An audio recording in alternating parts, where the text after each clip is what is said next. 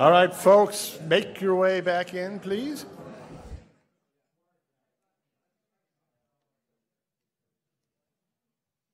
This gets progressively more and more difficult to get people to come back. The cowbell loses some effectiveness. I'm a big believer that we need a sheepdog, but I don't have one, so. But we'll see what we got. All right. We need a thunderstorm outside, I think is what we really need. But all right, I'm going to start in. So the format for this final panel is I've asked each of the panelists to take a couple minutes, whether that's 5 or 10 or 3 or 7 or who knows, but take a couple minutes and share some of their thoughts that are based on or at least inspired by the suite of issues that we've talked about here. But I haven't given them very specific marching orders. But I will tell you a little bit about why I invited each of them, which gives you at least a hint of topics some of the things I think they'll cover. Let me start in order here with Larry. Larry McDonald is an attorney, consultant. He's been an adjunct professor here. He's also the person who was the first director of the Natural Resources Law Center, which was the predecessor of the Getchell-Wilkinson Center. So Larry really started this tradition of the June Water Conference, when I think the first one was 1980. Do you know by chance? Okay. So we've been doing this a while. Larry did it for an awful long time. Now I've done it for an awful long time. So maybe I should hand it off to someone. But Larry's interests in the Colorado are very diverse. So I'm not entirely sure what he's going to talk about, and I kind of like that. So we're going to start with Larry. Then we'll go with Don Osler, who is the executive director of the Upper Colorado River Commission. And as you've undoubtedly noticed, we've spent a day talking about initiatives in the lower basin, and we've heard from representatives in the lower basin who are involved in those things.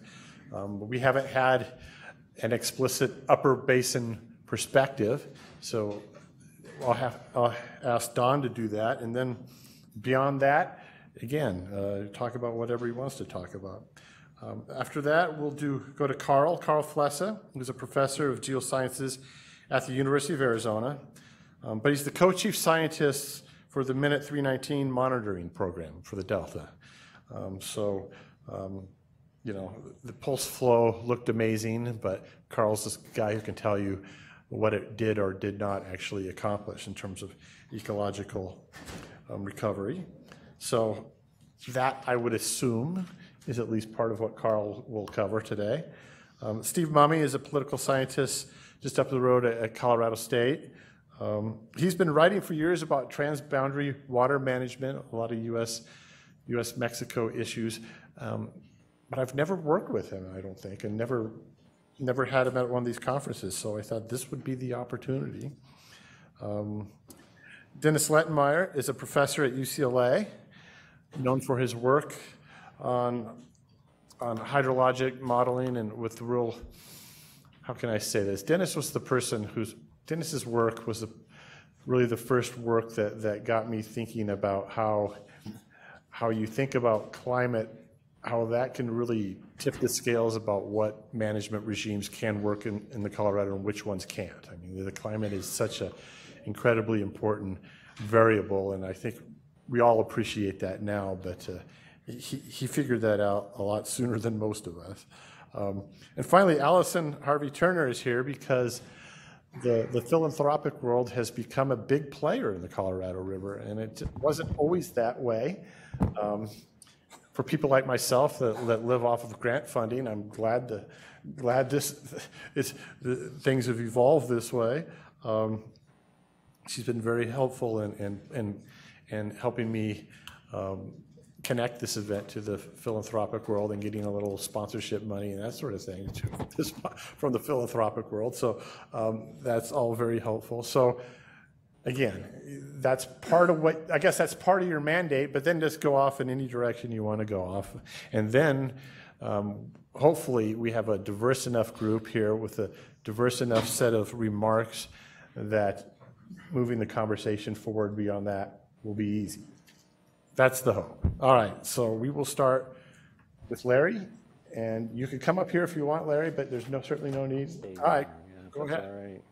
Thank you, Doug, and nice to be here. As Doug said, I've been kind of sitting in these meetings going way back, and so I'm kind of proud and happy that I can still get here. A little harder than it used to be for me, but at least I'm still here, so that's good news. So great panels this morning and this afternoon. I think, there's just no doubt that the efforts underway in the lower basin, including Mexico, are terrific, hard-working, heroic efforts. The progress that has been made is impressive. The commitment that we see being displayed by all parties is really extraordinary. As someone who's been kind of watching these issues for a long time, it is so rewarding to see the leadership in the basin taking the responsibility to really lead us through some pretty difficult times. And I don't think there's anything more challenging than shortage of water in the Western water system. And we've had that ongoing for 17, going on 18 years, and we are still doing really well overall. That speaks really well to the people that have been working so hard to keep this going. What I want to say is a little like, what John Ensinger said this morning. It's not that the efforts that are ongoing aren't absolutely essential. They are, and the things that are being done are also really important towards bringing us to a place where there's a little more security of water use in the lower basin and in the upper basin, because we are a connected system. But I thought that I would take my 5 minutes to sort of throw a little bit of a different wrinkle into the story and see just whether it isn't worth us sometimes kind of thinking a little bit differently. What I've observed since the 80s working on Colorado River issues is that we work, as people have said, very incrementally, and we spend enormous times in prolonged negotiations, the product of which is very prescriptive, detailed outcomes. Those are focused very specifically on what is the immediate short-term problem and how to get past that problem. So today, what we are focused on is the elevation in Lake Mead and how we keep that elevation from going below that level at which shortage is declared, and that is an honorable and important objective. But it reminds me very much of sort of what our kind of standard modus is. We get a fix on what we think is going to get us through the next 10 years, and we do that. That's where we kind of focus our efforts, and we go through a very complicated process of negotiating all the different pieces that have to be negotiated, because this is a very interconnected system. And then we get something, and it holds us for a few years, and we feel pretty good, and then, things progress. And then we find that really wasn't the solution that we hoped it would be, or at least it was only a temporary solution. So I'm not going to suggest that I have the ultimate solution, but what I did want to lay on the table was something that, seems to me is worth discussing. We haven't, but I would say that we should. And that is the need for some voluntary retirement of consumptive use in the lower basin. Now, of course, I can say this because I'm an academic and I'm retired, so, and it's in the lower basin, and so, it's all risk-free to me. But you saw the math that Terry Fulp talked about this morning, the structural deficit. That is irrefutable. My numbers are a little different than Terry's, but it doesn't really matter. What is true is that in the foreseeable future, there will not be enough physical water available in the lower basin if the uses and the losses continue at the level that they have historically. And what we've seen, and I think this is really a wonderful response by the lower basin users, is some very good management of water, some reduction of existing consumptive uses to help bring us closer into balance. But it's temporary, it's short term. It's still based on what I think John Ensinger talked about is hope. Hope that we're going to wait a little bit longer and somehow the weather cycles are going to go back to what they used to be, and we will get that surplus flow after all, and life will be good again. And in the meantime, we've dodged that next bullet. And I understand that thinking. I know that that's human nature, and there's nothing at all wrong with that. In fact, it's kind of remarkable how well they've done. But the fact remains that we have this a basic shortfall of water that does not appear to me to be fixable in any way other than beginning to address the oversubscription of the honest water supply that the basin has. So, can we think about a parallel strategy, not one that displaces what's ongoing, because we still need all of the work that is being talked about here, but perhaps alongside of that, begin to talk about, is there interest in some voluntary retirement of consumptive use on a for-pay basis, that we could set goals and say, here's what we're after, we'd like to achieve, we don't know if that's possible, but here's what we're thinking. One of the ways you could sort of measure that is in the allocations that were made in the Colorado River Compact, there was no accounting for evaporation or river losses in the process of allocating the water to the lower basin. That just wasn't taken into account, and there were good reasons for it. In 1922, the Gila River still actually flowed into the Colorado River. There was plenty of water coming from the upper basin. There really didn't seem to be the need to kind of account for the evaporation and the river losses. But of course, that's no longer the case. So if you just focus on that source of loss, and what your objective is to keep intact more or much of the consumptive uses that exist, then you could sort of look at that portion of the water supply, and that's probably 600,000, maybe 700,000 acre feet of water. But I didn't decide to sort of set that as my goal. I think we could do something a little bit less than that. And let me use an example here. Australia, in their Murray-Darling system, which is often compared to the Colorado, went through a very prolonged drought in which the parties all acknowledged that the river system was oversubscribed, that there was really no conceivable way to meet the different goals that the basin had with the existing water uses. And the federal government stepped up with a program that provided actually billions of dollars to acquire water rights, entitlements in the Murray-Darling Basin and retire them and basically leave that water in stream. So they started this in 2007. It was a 10-year program.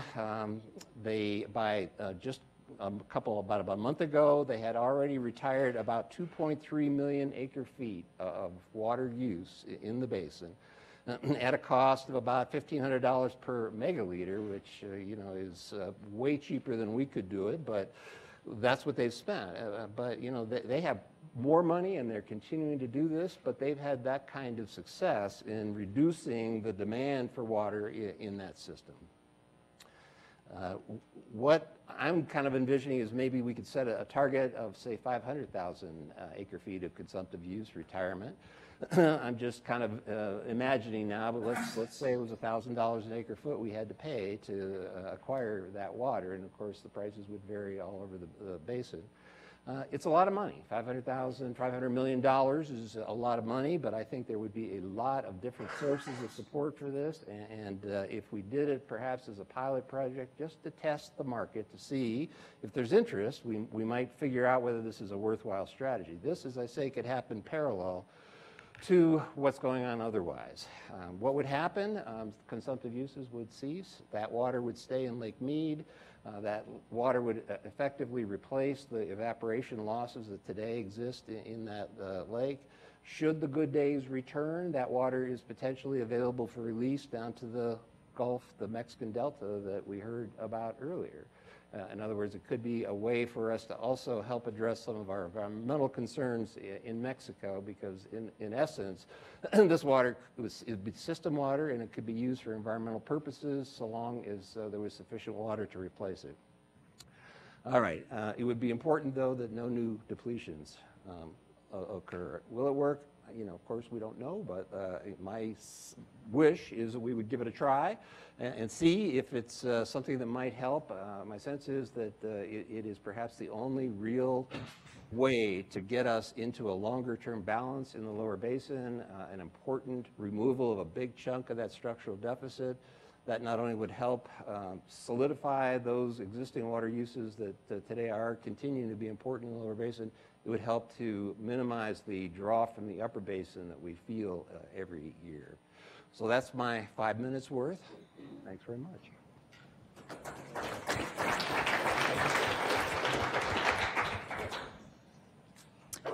Good afternoon. It's a pleasure for me to be here as well. I've really enjoyed the comments and the talks that have been given so far. I've heard a lot of things that have caused me to think. I always appreciate Terry Fulp's arithmetic and mathematics, and especially his modeling. But he did say something that was true. All you have to do in this basin is identify something that's not likely to happen and don't make any plans for it, and it probably will happen. That was very true with an item in the interim guidelines that the upper basin particularly disliked. But Terry's arithmetic and mathematics showed us that there was only about a 3% chance this could occur.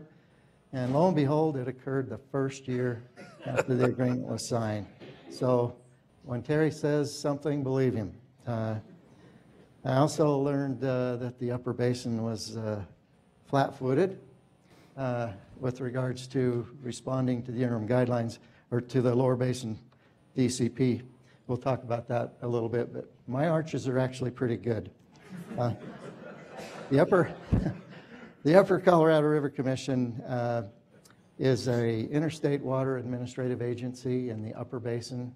Really serves the 4 states of Colorado, New Mexico, Wyoming, and Utah.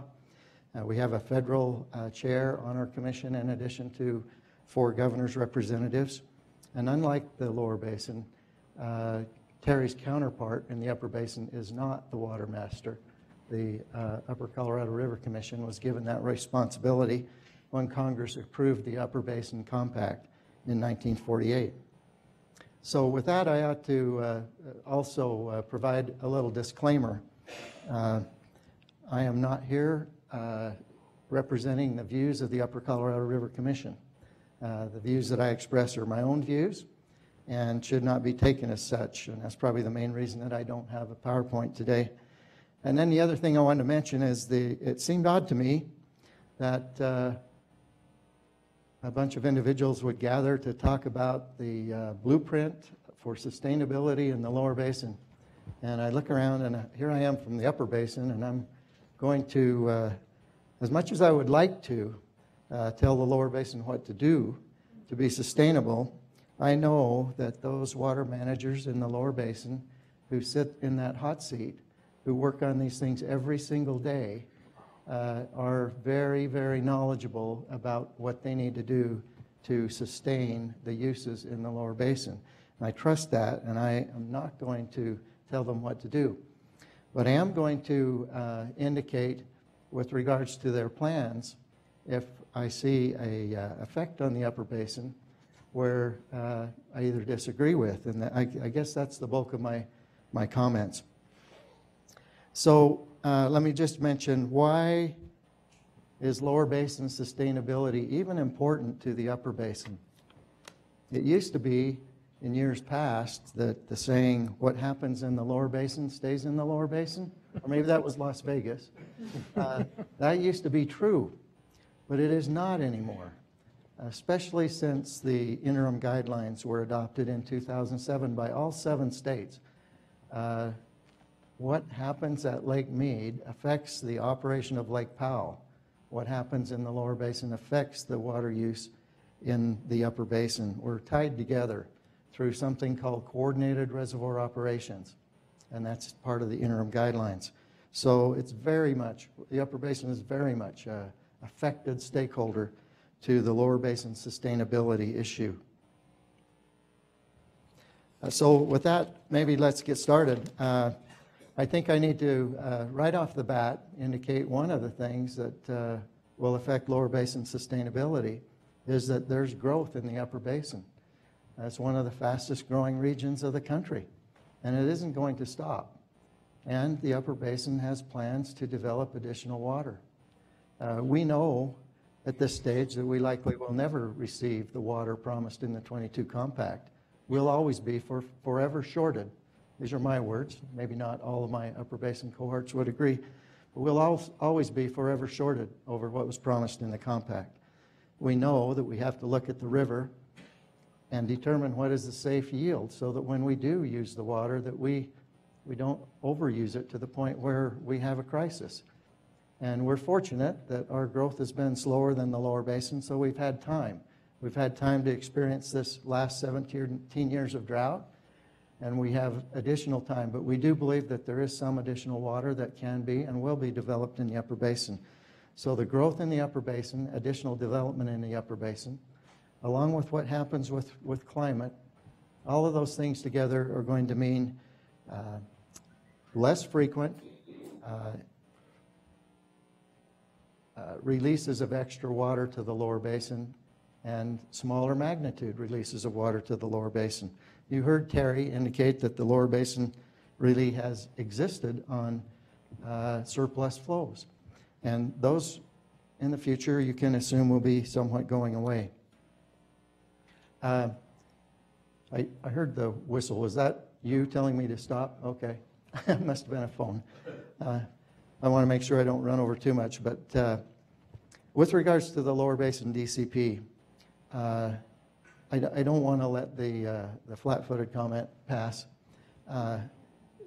The upper basin, we don't view ourselves as delaying the lower basin DCP. That was a policy that was developed by the lower basin. It really had to be developed by them to negotiate the very difficult things. But the upper basin received a pretty well-baked cake. And it contained provisions that were not entirely acceptable to us relative to modification of the interim guidelines and the effect on the law of the river.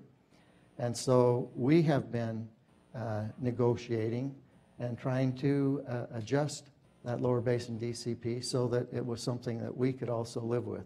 They're also scrutinizing the upper basin drought contingency plan to protect elevations in Lake Powell from a very similar standpoint. I view that as normal, and I can't see how the process would happen any different based upon the procedure for development of the lower basin DCP.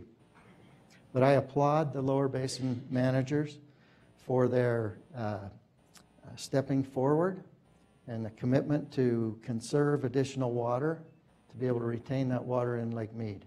That is extremely important. My biggest complaint is how long it's taken and our desire to see things happen quicker. But that's a very heavy lift, we recognize.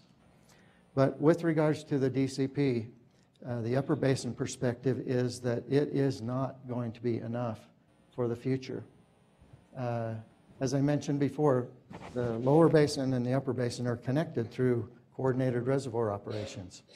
And we view the lower basin DCP as being an effective plan to avoid those critical low reservoir elevations that were talked about that would be a disaster if we hit.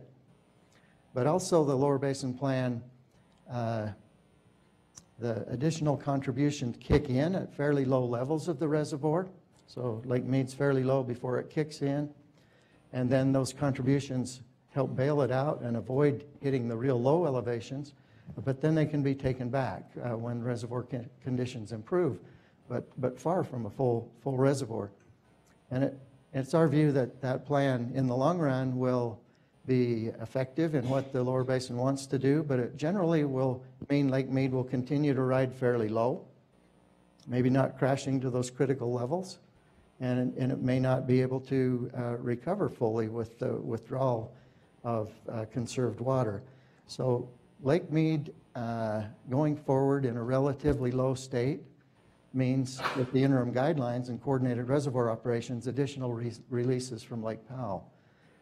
When Lake Mead is really low and Powell has more water, oftentimes we release 9 million acre feet instead of the normal release, which has been 8.23 million acre feet. And so on the long term, continuing with more than half the time at 9 million acre feet releases is a concern to the upper basin. In the short term, it's a very good strategy and step forward. We hope it can be used to gain experience, both for us and for the lower basin, and to begin to look at what additional measures, if any, need to be taken. But the assumption that the interim guidelines will continue if the modeling shows more than half the time releasing 9 million acre feet is not a good assumption and would be an issue for us. Maybe seeing that my time is rapidly gone, I just want to mention the Mexican Minute 32X. Mexico's a long way from the upper basin. But again, they are a stakeholder on the river. Their contributions are in magnitude much smaller than what the lower basin will contribute, but they do have an effect. We heard from Commissioner Drusina that their contributions may have been, in large part, what held Lake Mead from hitting shortage levels recently. So even that small amount was critical and important. We are anxious to see that agreement completed. We think that the sustainability of the system demands Mexico to be at the table as a stakeholder. We think that it demands Mexico to begin to shoulder some of the burdens of sustainability. We think that the process that has been used in Minute 32X, that Mexico has been educated immensely about the system, being more of a bystander in the past, just expecting their 1.5 million acre feet every year and not participating in the problems and the difficulties in administering the water of the Colorado River Basin.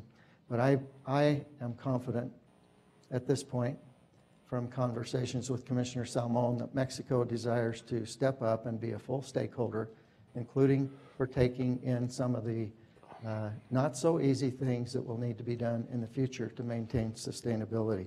So we're anxious to see that completed. We're anxious to see some temporary solutions and language in the lower basin DCP that would allow us to negotiate and execute an agreement with Mexico as a contingent minute, waiting still for the lower basin to be able to get their DCP through the rigorous approvals that they have to go through.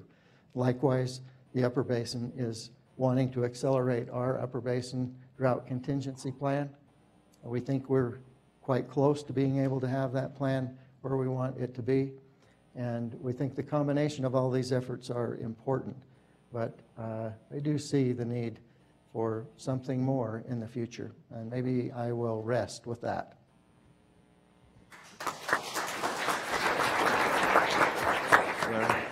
Can I get the... Oh.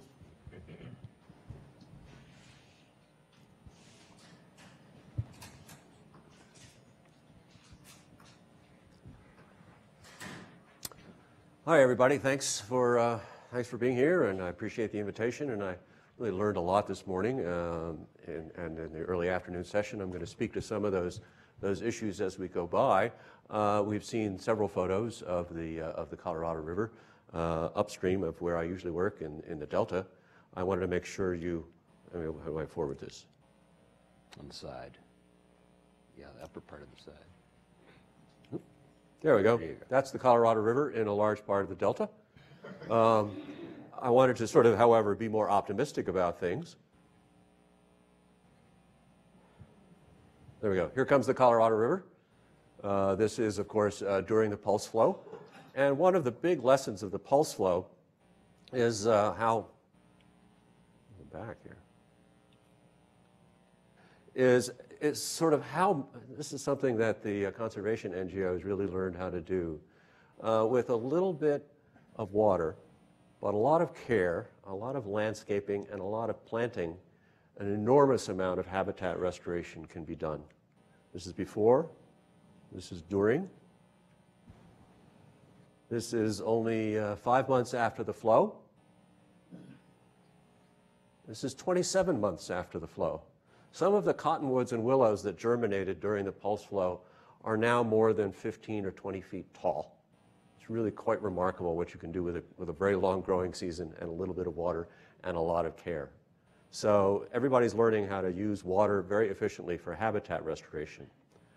One of the things that's really come out also in the presentations today is that habitat restoration is much more than just about birds, fish, and trees. It's about people, and people are extraordinarily important to this whole enterprise. And we've heard, for example, with regard to salt and sea efforts, the importance of public health, recreational values have come to the fore, as Jennifer showed in some of her slides. And as Governor Lewis pointed out, the cultural and spiritual values of water in restoration are also extraordinarily important. So we need to obviously think more about restoration well beyond birds, fish, and trees. The other thing that sort of occurred to me as I was sitting through some of the presentations this morning is I've sort of now identified for myself, at any rate, there are four ends to the Colorado River. There are four sort of terminations, as it were. One of them, of course, is the Salton Sea. One of them, of course, is the area in which I work, the Colorado River Delta. Another is the area in which we haven't had any representatives from here today, but it's sort of the end of the river in the U.S., the Lower Colorado River Multi-Species Conservation Plan, where there's active restoration efforts going on. And then what I also learned today is about the Gila River Indian community and their restorations of the Gila River. And I was really impressed that what basically is happening is they're taking water from the Colorado River through the CAP, that is, they're pumping it uphill and restoring a reach of the Gila River with Colorado River water. That's fantastic. It was really great. So, but in talking about restoration, it seemed to me there are three what I'll call limiting factors. Actually, there's four. I really should start out here with the number one is commitment. And we've seen a lot of sort of efforts, the results of commitment here in the presentations today. But of course, one of the limiting factors is water. But everybody's learning how to use water very, very efficiently in restoration. One of them, of course, is money. Let's not be shy about that. And one of them, of course, is talent, sort of the people on the ground, and both the commitment to the effort and the skills that they bring to bear on restoration efforts. Let's think about talent for a minute. And in thinking about those four ends of the river, especially the one that I'm involved with, you know, the talent comes in with sort of what I'll call ecological engineering. How do you move the water? How do you make sure the groundwater is in the right place at the right time? You know, the implementation of engineering knowledge.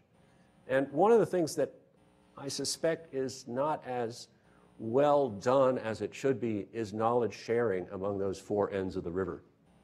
There's not nearly as much, I'd say, conversations going on among the people who are implementing these restoration efforts in those four ends of the river. And we could probably do a lot better were those conversations happening. The other aspect of talent here are science needs. And it's at this point I'll comment on something that most of you probably know, is that scientists, especially academic scientists, are eager to tell you what it is you should be doing. It's time, obviously, to sort of reverse that particular equation. And one of the things I hope comes up when we get into the discussion part of this is a little bit of audience participation. I'd be interested in finding out from the people in the audience what you would like to know from the scientists. Because after all, we're trying to put science to work here. My last comment is because Doug asked us to sort of speak to this issue of sustainability, and many of us have, and many of us have avoided it. I'll sort of speak around it a little bit. Sustainability is defined in perhaps too many ways, but I'd say that one thing about sustainability, if you say, well, sustainability means we can just keep doing what we've always been doing. So the answer is the river sustainable? I'd say no, for obvious reasons. We're running out of water, so we have to change some of our practices. Another reason sustainability is not here yet is the status quo is really not quite acceptable yet. And there really isn't enough habitat restoration going on. There isn't enough acknowledgement of the legitimate needs of water for both the environment and for the people who use the environment. And the other reason we're probably not at sustainability yet is it's a moving target. We've heard a lot of people talk about, well, when the drought is over. Folks, the new normal may not look like the old normal. So we don't know what the status quo in terms of the amount of water available is going to be. So if somebody said, you know, are we on the road to sustainability? I'd say no. We might be able to see the road from here, but we're definitely not on the road to sustainability as yet. Thank you.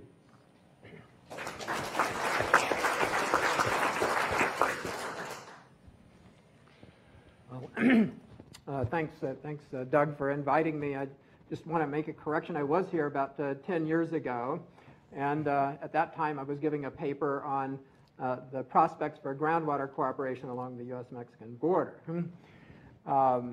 Many years ago, as a political scientist, I made a very dangerous prediction. It's always dangerous to predict as a political scientist. But the prediction was there would never be a groundwater treaty between the United States and Mexico. And thus far, that prediction still is valid. But it kind of gets to what I want to talk about here, because I think when we talk about sustainability on the Colorado River, we have to acknowledge that we have two big structural deficits. The first one you've heard a lot about today, and that is the disparity between water rights and water entitlement and water availability, what Mother Nature actually provides on the Colorado River. And that's a serious matter. And as Carl just said, we don't know what's going to happen, but we certainly need to be planning for the persistence of that structural deficit on the Colorado River. And that gets us to the other deficit, which is the institutional governance deficit on the Colorado River. And that's a story in two parts. The first part of that story is the Colorado River Compact and everything that has sprung from it. Because that was a story about fixing rights and fixing allocations on the Colorado River among the 7 basin states. And that's a very important and extraordinary and epic undertaking that produced many benefits for the United States and for the Colorado River Basin, without a doubt. But it was premised on a kind of rights-based assertion of what people were entitled to, what people would get, and what people have.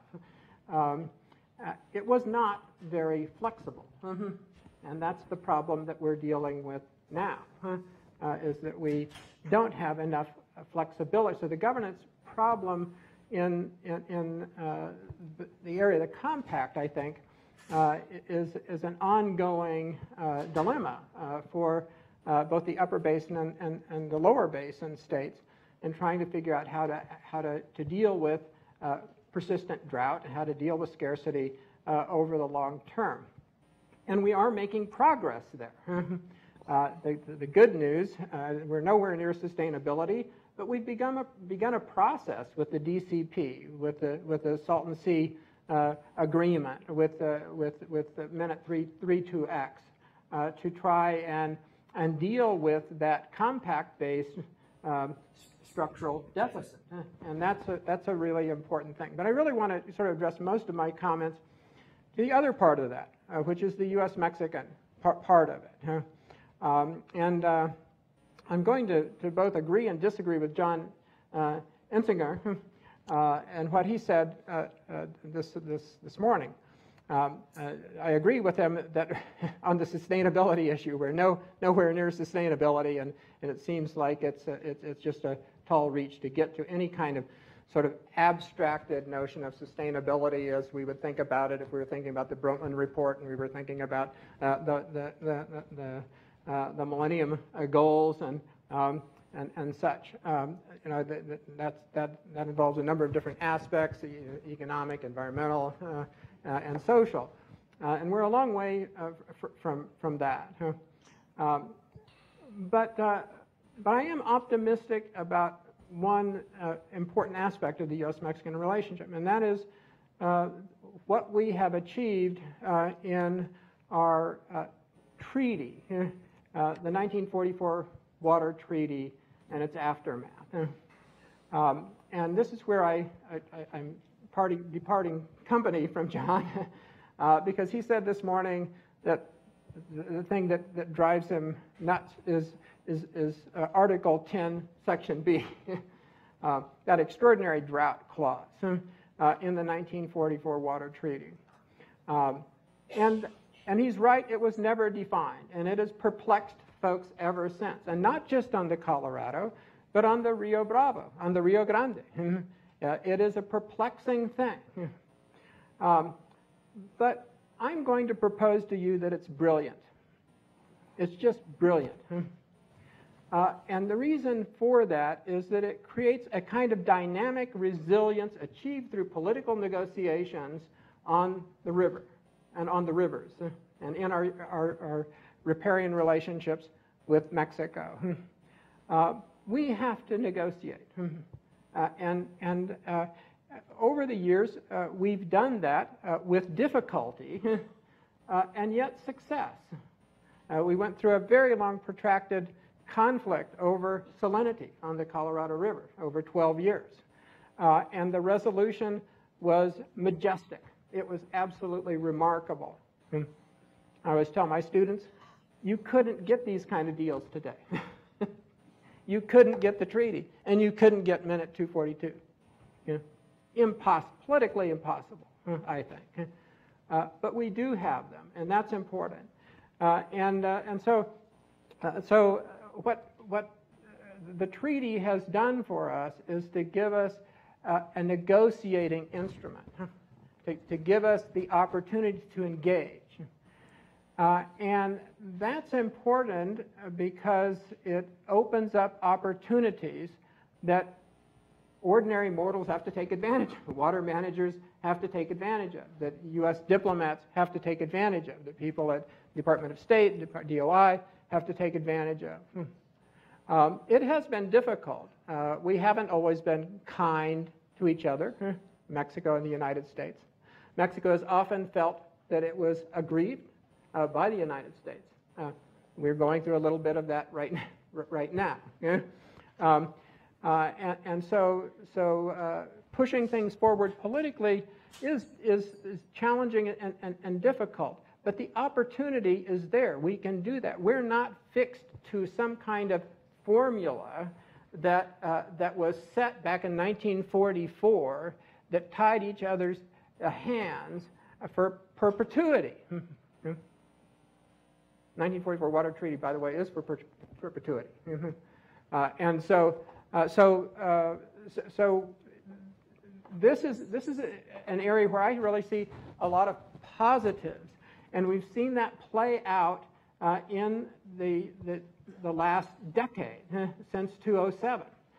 We've seen the development of real important and long-lasting initiative, results that I think are going to be long-lasting on the Colorado River at the binational level.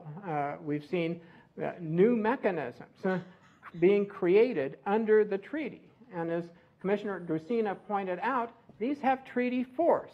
The creation of the Binational Consultative Council has treaty force.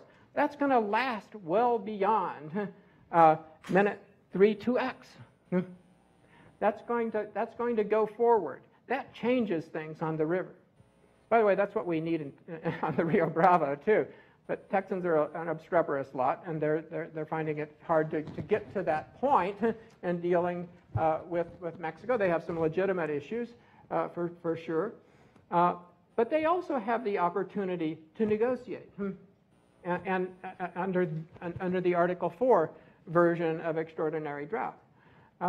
So what I see is when we look at the treaty, we are making real headway towards sustainability, towards building up the governance institutions that we need to have in order to deal with the other problems that we have on the river, and certainly to address the governance and contribute to the governance issues that we have here in the area of the compact and the U.S. side of the basin. So in general,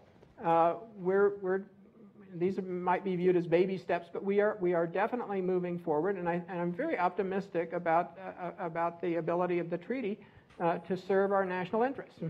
Thank you.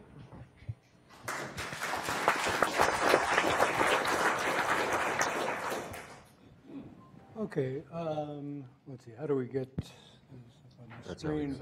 Since I'm a scientist, basically I have to have visuals, otherwise I can't talk. I do want to thank Doug for inviting me, And I'm going to say a few words. In some respect, maybe these fit a little bit better with some of the talks tomorrow morning, but I think they do speak to the sustainability issue, just from the physical science and physical hydrology side. So let's see, which one of these advances? The right side. It should be the right click, but nothing's happening. No, it's arrow. Oh, I'm sorry. So here's the problem. Let me go, how do I go backwards now? Okay. All right. The reason is that these little things are great, except if your eyes aren't good enough to see them. So I'm trying to operate it on my own laptop so I could actually read it as well and make sure we have the same thing. So if you go back about 15 years or so, we were involved in a research project funded by Department of Energy, and Tim Barnett at Scripps was the mastermind of that. The intent of which was to try to understand the sort of intersection of climate change with water in the West. And the general design was to look at 3 large river basins across the West, the Columbia, the Sacramento, San Joaquin, and the Colorado. And our charge, and I was then at University of Washington, was to go do some hydrological modeling for each and then go do some downscaling and look at what the climate scenarios implied. So they came back with the budget, and the budget wasn't as big as what we proposed. So we said, okay, we'll go cut the Colorado River. All right, and we'll go do the Columbia and the Sacramento, San Joaquin. But then a guy named Nicholas Christensen came into my office, and he needed a master's thesis. And we said, well, we'll just do the Colorado anyway. So any of you are familiar with there's a couple of Christensen papers, 2004 and 2007. Those came out of that work. Okay, so we did all the downscaling and so on, and the projected flows went down by varying amounts. So if you fast forwarded then to about 2014 or something, there was a lot of consternation amongst various management agencies, including the Bureau, because our work didn't quite mesh. There was a science paper of Richard Seeger's that I think said there'd be 35% decline in the long-term flow of the Colorado. Marty Hurling had a paper that said 50%. I think we said 11%, and it's like, whoa, why such wide range? So a whole group of us across a set of climate centers in the West got together, various luminaries, including Brad Udall, Jonathan Overpeck, and so on. And then my graduate student, Julie Vano, was appointed to basically herd the cats and make something out of all of this. And we wrote this paper in BAMS, which tried to reconcile all of this. And it gave 4 reasons I won't go into for the wide range. Probably the most important one was that the climate scenarios coming out of the IPCC studies that were used in the different studies were different, and that you could track most of it back. So the message that sort of comes from that, this was all IPCC AR4 stuff, if I remember correctly. Every time IPCC comes out with a new set of projections, they're going to be different. They basically all will show things are warming, and I think I can predict the next set of scenarios that'll be due out in the next year or two, where AR6 will show that, and they'll have a wide range in precipitation, and somebody will run it through a model, and there will be a wide range of projections. So the consistent thing across them is really warming temperatures, precipitation, much less so. Okay, guess do I have to point things this way? Why am I not getting action here?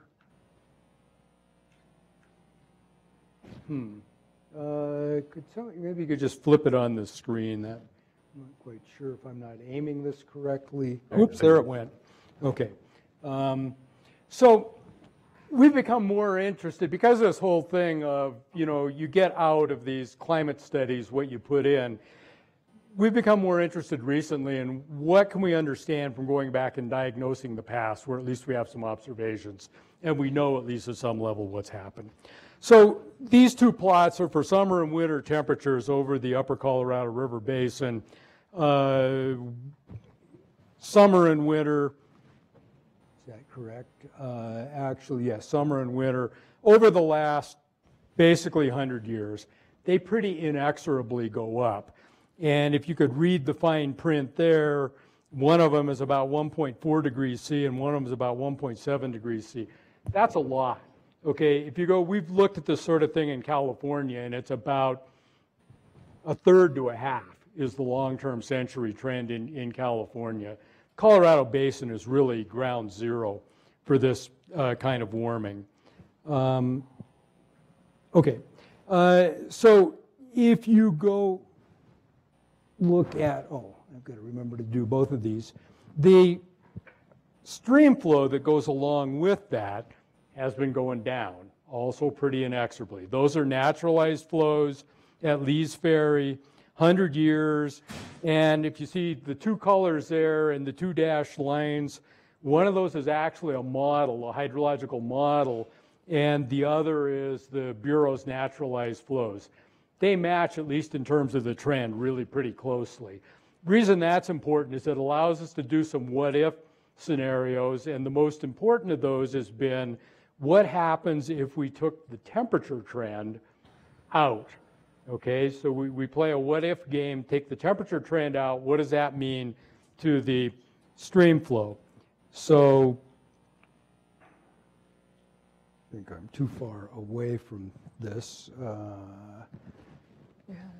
Yeah, no, I'm sorry. I gotta, so this visual, screen, if I could get it to click again. Come on, go. You're right. There we go. I think I have to lift it up. Maybe that's my problem. This I lifted from paper that came out a few months ago by Brad Udall and Jonathan Overpeck. And so the thing we've been interested in doing there is looking at the two droughts, which are the shaded parts. They identified this drought, 1953 to 68, and the more current so-called millennial drought. And the thing they noticed is that the stream flow deficits over those two droughts are very similar. But the precipitation, the accumulated precipitation, hardly shows any deficit at all. I think that's the third panel down there. And the question is this thing being driven primarily by temperature? And to go back to the previous comments about the long-term trend, we've run the model simulations, take the long-term trend out, and about half or 60% of the trend goes away if you take the temperature out. And I should also point out that in the long term, the precipitation has not changed very much, very, very small amounts. Those very small amounts actually do make a bit of difference. But in the drought, it is very interesting that the precipitation deficit is not much. And my theory here seems to be failing. There we go. So another aspect of this that we've been looking at that's really important is where. So if you look at those different colors, unfortunately the color bar isn't quite readable, but they are in cubic kilometers. So a cubic kilometer is 1.2 million acre feet. So these are the anomalies for 2000 to 2014 in temperature, snow water equivalent, and runoff. The distinguishing feature of this, that left panel, all blue, okay? Blue, if you could read that, is about 0.7 or so of a degree C, 0.7, 0.8. It turns out, not surprisingly, that is about half the amount of the long-term 100-year trend, mostly because this is relative to the mean, and the mean will come in basically at halfway, right? So, you know, and it's blue everywhere. If you go look at the same plot for that mid-century drought, it's very close to the long-term mean, okay? There's not much temperature signal at all. So there's obviously a big temperature signal. It's the most recent one. And the short version is if we do the same kind of thing and look at the temperature detrend results, we find that about 60% or so of the reduction in flow is attributable to the temperature signal. The remainder of it has to do with, and if you look at the middle plot there with SWE and the right-hand one with runoff, there's 4 or 5 of these basins which account for most of the trend. Turns out those are the places you really have to look at over the whole Colorado Basin to understand what's been happening. And it's mostly those 4 up in the northwest part of the basin that contribute most of the negative trend. Okay. The idea here was to go wrap up. Do I have to hold this down longer? Or what oh, there we go. Okay. So just a few key points. In both the long-term trend, this ongoing millennial drought, warming is accounting for a little over half of the anomaly. There's lots of complications due to summer and winter changes. I'll say just a little bit more about that. But the Udall and Overpeck study suggests that there's some evidence, and there's also some work by Connie Woodhouse came out last year along the same lines, of control in these droughts between precipitation and temperature. So if you just plot winter precipitation, you plot annual runoff versus winter precipitation for the upper Colorado River Basin, you get an R squared of like 0.5 or 0.6 or something like that. And you get like a correlation of negative 0.4 or so, which is a R squared of 0.15 or so with the temperature. But that temperature signal appears to be becoming increasingly important. Okay, just a couple of other points to wrap up. Okay. Basin-wide temperatures have more or less been inexorably rising. The intersection of climate variability and change mostly has to do with runoff volume. Okay, so what does this mean? If you compare across other major river basins in the western U.S., so take the Columbia, with I'm particularly familiar, the mean annual storage as a fraction of the mean annual runoff is like 30% or something. So management of that system really is all about shaping the seasonal hydrograph. And the volume, if the volume changes a little bit, it's not going to make too much difference. But the warming signal really has to do with earlier snowmelt, and this produces a major stress. The reservoir system is so large in the Colorado that aside from some issues way up in the upper basin where there are smaller relative storages, it's mostly about the volume and that sensitivity. So the runoff volume changes, they're still associated mostly with precipitation changes, which, as I mentioned, in the future are highly uncertain, and warm season warming. And there's actually a paper out there on that, which is a little bit counterintuitive because most of what we hear is about snowpack changes, which Brad's going to talk about tomorrow, which is a sort of winter signal, warmer winter temperatures, melts earlier, and so on. But the volume in some of the experiments we've done is largely controlled by summer warming and hence evapotranspiration. So it's kind of a timing shift in the winter, a volume shift in the summer. And then, this business that the spatial disaggregation and these 5 or so headwater basins are really disproportionately important. And we probably tended too much to kind of lump, say, we understand that the upper basin accounts for 90% or so of the total runoff down at Imperial. But even at Lee's Ferry in the upper basin, a highly disproportionate amount is contributed by a few of these headwater basins. And we really need to understand what's going on up there better. So I'll stop there.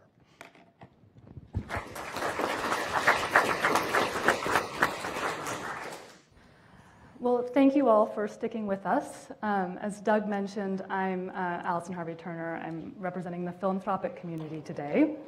I direct the environment program at the S.D. Bechtel Jr. Foundation, which is a family foundation located in San Francisco, and we seek a productive, vibrant, and sustainable California that is a model of success and a source of innovation. I'm also here representing the Water Funder Initiative, where I chair the funder table. The Water Funder Initiative is a group of 9 foundations, including our partners at the Walton Family Foundation, that are working together to identify and activate the most promising solutions to water challenges in the West where we think philanthropy can make the biggest difference. I'm here for 3 reasons. First, as we heard from Jeff Keitlinger earlier today, California's water future relies on a sustainable Colorado River. Second, because the Water Funder Initiative funders have identified the Lower Colorado as one of their top priorities. And third, because Ted Kowalski asked me to do it. So on the net, acknowledging all of the challenges and caveats that we've heard on this panel and throughout the day, overall, I see these 3 pieces of work as an impressively comprehensive framework for progress. There are few, if any, other similar opportunities in water in the West to make a systemic difference at scale. And I think it's actually this add-up effect that's bringing philanthropy to the table in a new way to the Lower Colorado. My one comment, the biggest missing piece that I see and the greatest opportunity I see really echoes Carl's comments, and that is the active inclusion of health, environmental justice, and other local community considerations. I'm mostly thinking about the Salton Sea, but I understand that this is a similar situation elsewhere in the basin, for example, with the Navajo community and others. I think we heard from Governor Lewis and we saw from Jennifer Pitt some of the opportunities when you engage these local communities. And I think particularly on the Salton Sea, the key to unlocking the funding and the leadership and the urgency that we really need is having greater community representation and those representatives raising the health risks and sitting alongside us asking for solutions. So with that, I'm going to cede any additional time and turn it to questions.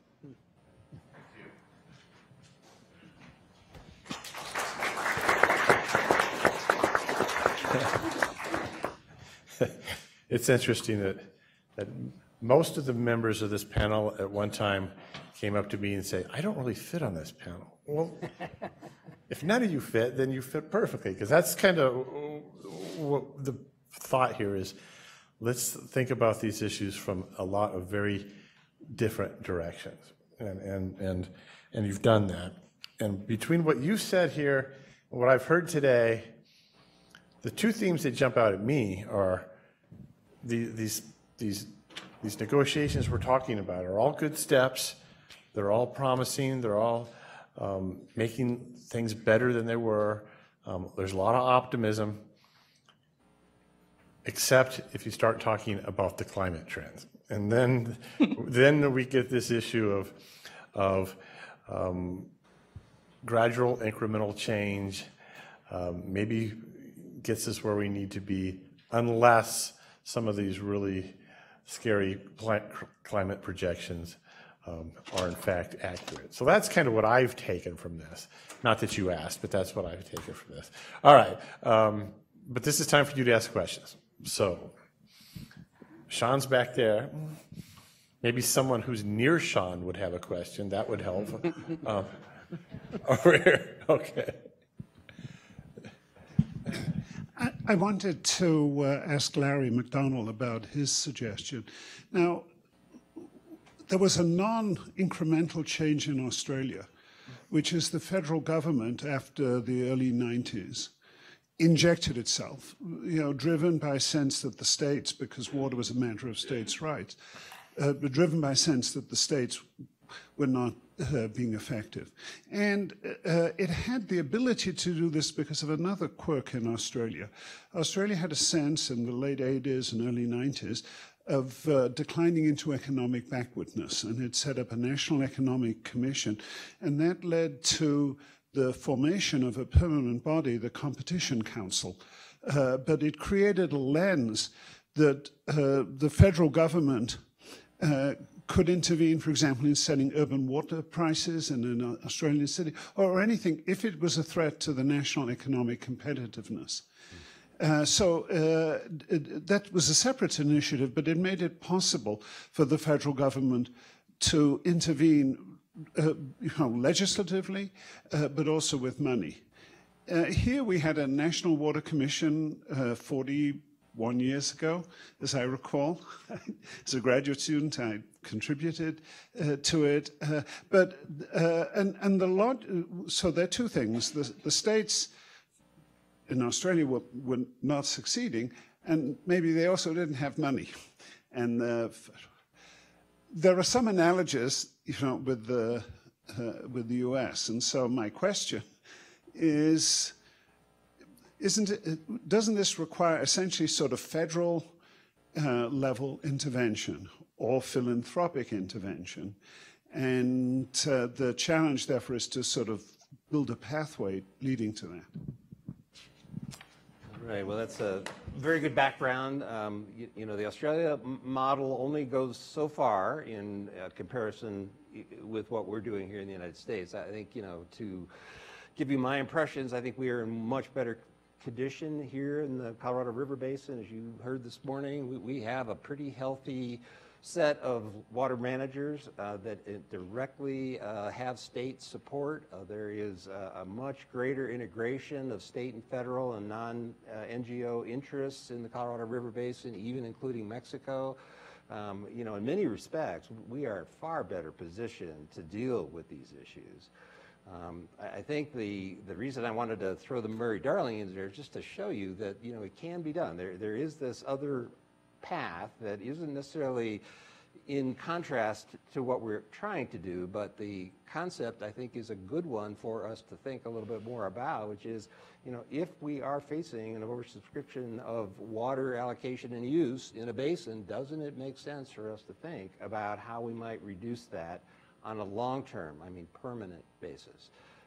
And couldn't we at least experiment to see if that is a viable opportunity? Certainly the Australian model indicates that with funding, it worked there. So I take some encouragement from that example just to say that, apparently there are people who have water rights who actually are more than happy to give up those water rights. Not a lot, but some. And we aren't talking about a huge amount of water, but we are talking about enough to try to offset where we are really oversubscribed in the basin, and that has mostly to do, as I said, with evaporation and river losses. The Australian model doesn't parallel in many respects. I think often people will say, well, that's Australia. They are different, and of course they are. But I think the fact that they tried it, it worked, is an indication of something that if we were interested in trying it, we could say, well, apparently it's a possible route. So I take heart from the fact that it did work. You're right, it was a nationally driven model. That would not be true here. But we don't need that here. We really have a better, more coordinated, more integrated set of players. I think the combination of which could draw on more resources to make this possible than strictly looking to a federal, commitment of funds, which I don't think is very likely. Anyone else want to contribute to that question, that answer? Sure, John? I have a question for Steve. I was fascinated by your sort of defense of the ambiguity of the language of the 1944 treaty, and I loved your phrase, dynamic resilience through negotiation. But you contrasted that with the problems in the Colorado River Compact with the fixed allocations, but it sounded to me like what John Ensminger and the others were discussing this morning in terms of the ongoing negotiations over the drought contingency plan kind of felt like something like that, like what we're seeing now is dynamic resilience through negotiation on the U.S. side of the border and in DCP2. How are those? Am I missing something, or is that a contradiction in what you're saying, or how do the two things relate to one another? No, I think you're right, and that's I think a cause for considerable optimism. I just think. My sense is that it has been more difficult. Believe it or not, it's hard to negotiate with Mexico. For any number of reasons, but it's I think in the U.S. basin states, it has struck me as so painstaking because of the because all of these individual stakeholder groups have to be accommodated, and because of the variation in legitimation or approvals that's in place in the various states, and of course the upper basin, the lower basin differential, and how that works. So when you couple that to the fact that everyone among those stakeholder groups is just passionately defending their water right, it's more difficult. Mexico actually has more flexibility internally to represent the national interest at the level of CELA, at the level of the Mexican section of the International Boundary and Water Commission, than the U.S. section. The U.S. section has had to carefully, I think, cajole, try to lead, and not lead by behind, but lead together with nobody's in front. Everybody, and I think in the past the states have been very resistive to these kinds of efforts. I mean, the analogous situation is probably the salinity crisis. And what happened during the salinity crisis, where the Committee of 14 was resurrected. Now, they weren't in the room per se, but they made their made their concerns very well known, and in fact stopped a solution for better than a decade, and before the federal government got more involved, and even then had to go back and get all of the approvals from the upper basin separately and the lower basin, and so when I look at the two sides of the border, I just see more institutional impediments. They're there for a reason. I'm not saying people are not entering into these negotiations in good faith, but there's definitely greater difficulty to getting to go, I think, on the U.S. side than there is on the Mexican side. When the Mexicans look at these issues, they are looking at these issues from a more consolidated perspective. They think of them in nationalistic effort. There's been a little bit of decentralization going on just recently since changes in Mexican law in 1992, allowing more individual water rights and this, that, and the other. So you're beginning to see some of the stakeholder dynamics on the Mexican side that you see on the U.S. side. But in general, I think it's been a taller lift on the U.S. side to get to those agreements. The good news is, though, it is happening, and I think as a number of the commentators this morning pointed out, that the great value here is the experience of doing that, and trying to push it forward after 2020, after 2026, and keep that going in a way that's compatible with the compact, and also serves the interest of the 1944 Water Treaty. So.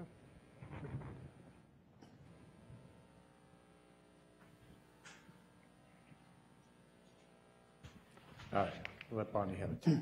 Go.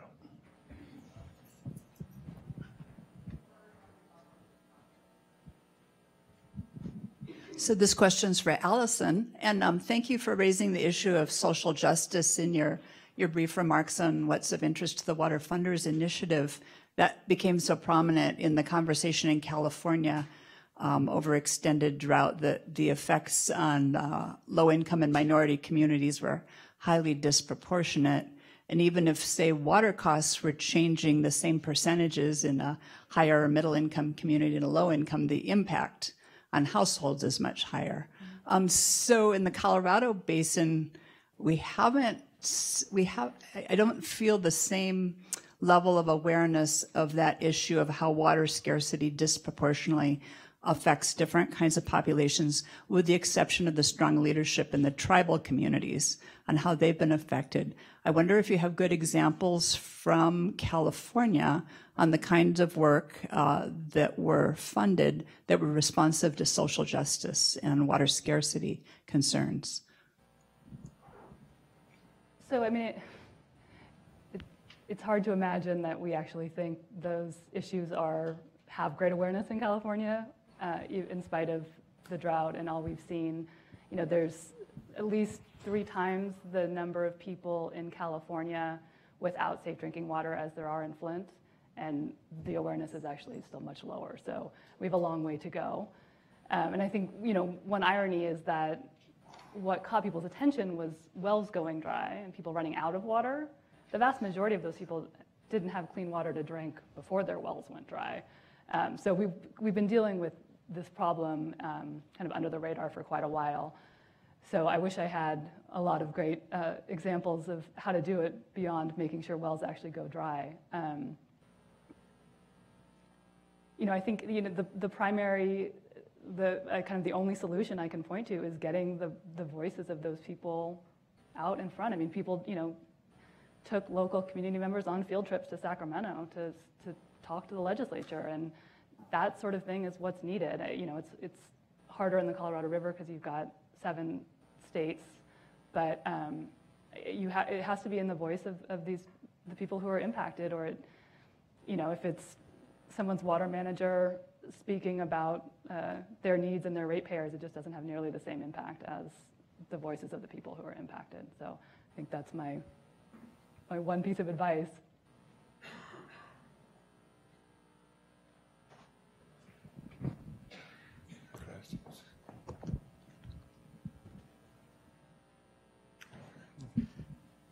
So this question's more for, I guess, Larry and Don. A little bit on what both of you said and a little bit what Steve said on groundwater and just how there's been inconsistencies within the prior appropriation system since its founding because, we didn't account for evaporation and groundwater losses, nor could we really measure them in 1860 accurately. How do you guys think the system is going to change, at least in the upper basin, going forward in regards to how groundwater interacts with, surface water? I'm specifically thinking of things like in Douglas County, Sterling's Ranch, and how they had to prove that, their sustainable solutions built into their new developments were not actually impacting the Colorado River further downstream, and just how we're going to be able to legally start accounting for groundwater in addition to our surface water management styles. Well, throughout much of the upper basin, we already account for groundwater legally. People have to have a right to use it. They have to get a permit. They have to get a permit to take water out of the ground from a well. And in giving that permit, the state engineers look at the impacts on usually the surrounding groundwater so that it is not adversely impacting other groundwater users. The analysis of potential impact on the Colorado River is also considered in the upper basin because in the upper basin, we consider groundwater that ultimately would migrate to the Colorado River to be Colorado River system water. And we count it as part of our system uses, just as we would count a direct diversion out of a tributary or out of the main stem. And so our modeling reflects the Colorado River as it exists now, which includes the groundwater contributions already. But so, yes, there's maybe some pockets where some additional work needs to be done, but in a large scale in the upper basin, groundwater is heavily regulated, and its effect on the Colorado River is taken into account because it's counted against Colorado River uses if it's in that drainage. Yeah, I agree with Don. And then in the lower basin, the Bureau of Reclamation is who accounts for groundwater uses in the river corridor. So the state laws in the lower basin, California and Arizona, are not as like ours, where we really do pay attention to the surface water, groundwater interactions. Down there, they really don't. But the Bureau has taken it on itself to kind of track all of the wells that exist in the river corridor and to start accounting for the depletions that those wells are causing to the river. So that gets charged to the states. So it doesn't regulate it, but at least it's being counted.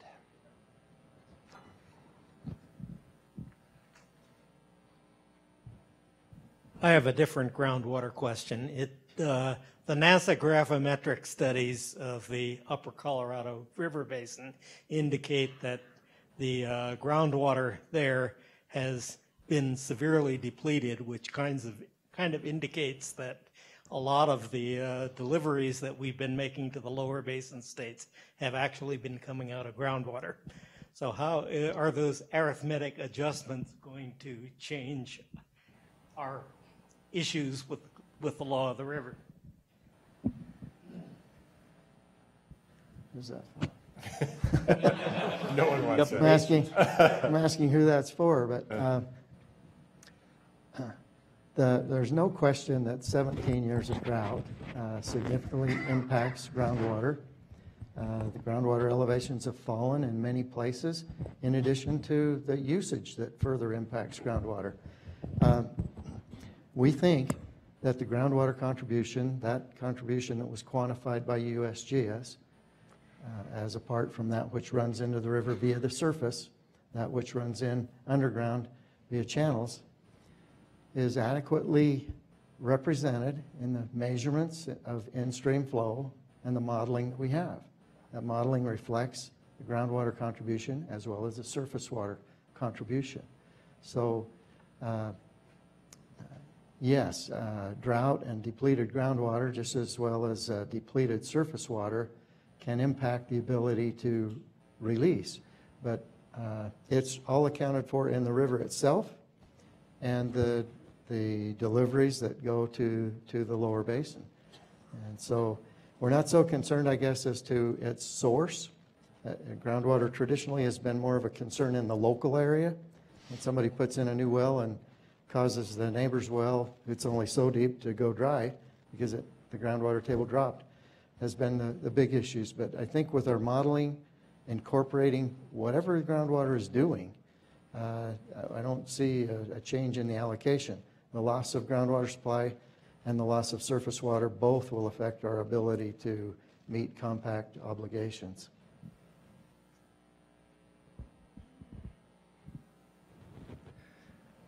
Carl and others. I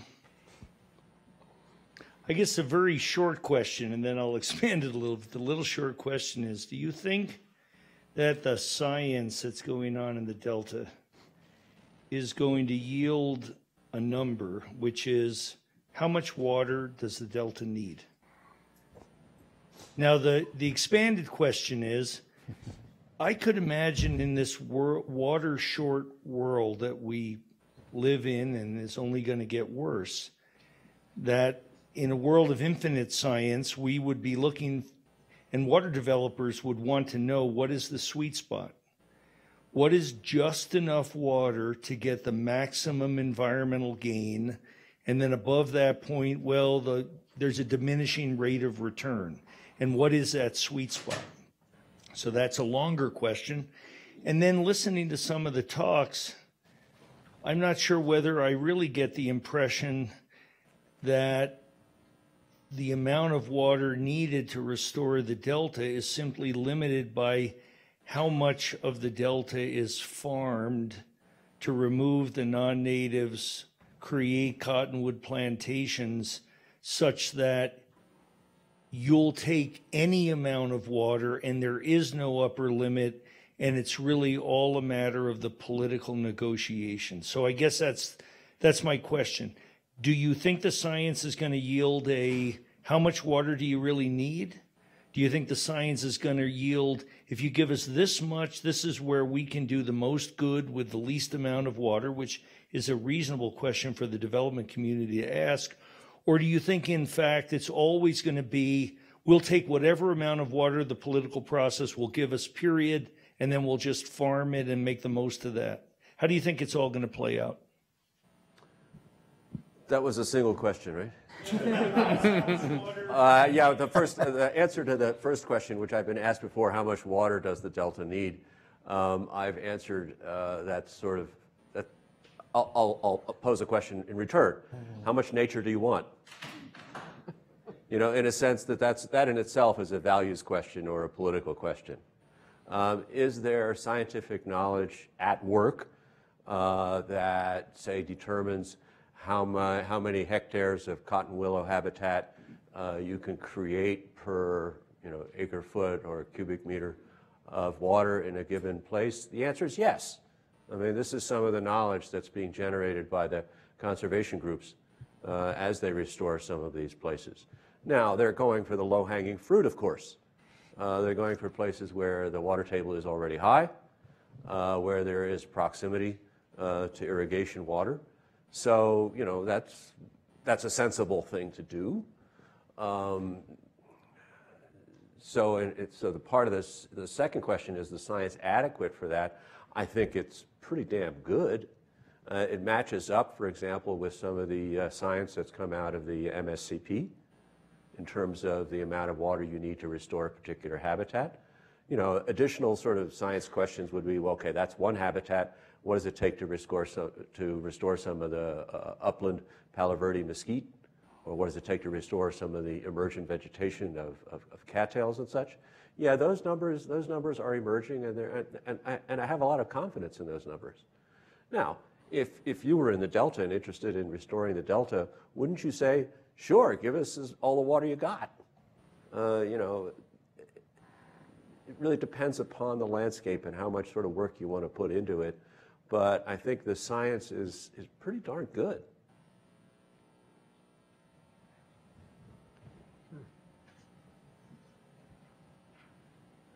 You guys look tired. All right, we will take one more question. Before we do, let me say that we're at 4:45, and I put that into the agenda as when we would stop. I did the agenda before I realized that there was a reception that we could crash that starts at 5. So we could tough it out and go 15 more. Ask a question that requires maybe a 15-minute answer, and we'll get there. But you guys look tired, so we will do one more, and if you want to talk for another 15 minutes, then I'll encourage you to come up here and talk to people directly. But let's do one more. Oh, well, thanks, Doug. Now I feel like going to get a drink, and I don't feel like answering the question anymore. Yeah. But one of the concepts that's been proposed in connection with re-regulation of the river is to fill Mead first rather than partially fill both Mead and Powell. And I wonder if Dennis and others can talk about whether that makes sense as an environmental and hydrologic matter and as practical, as feasible as a practical matter. I will warn you, there will be a presentation tomorrow by Jack that will cover that pretty good. Yeah. Okay. Yeah, I think Jack's going to talk about that tomorrow. I mean, the short version is presumably the rationale is that higher evaporative losses in Mead than in Powell, so it makes more sense to store the water further upstream. But I think Jack is going to talk about that from the limited discussion I had with him. He may not entirely agree, so maybe that discussion should be deferred. Yeah, let's don't steal Jack's thunder on this. We'll let Jack explain that tomorrow. All right, I guess I made you a promise that you could go home now. So I'm going to hang around and wait for the reception to get going. Maybe it's already started. But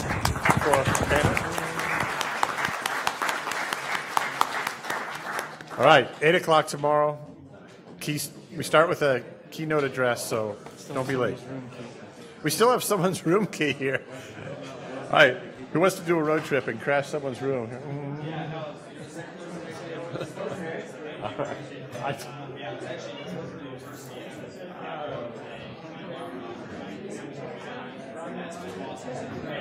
I'm curious whose room key is. If I see the room, I'll tell you if it's mine or not.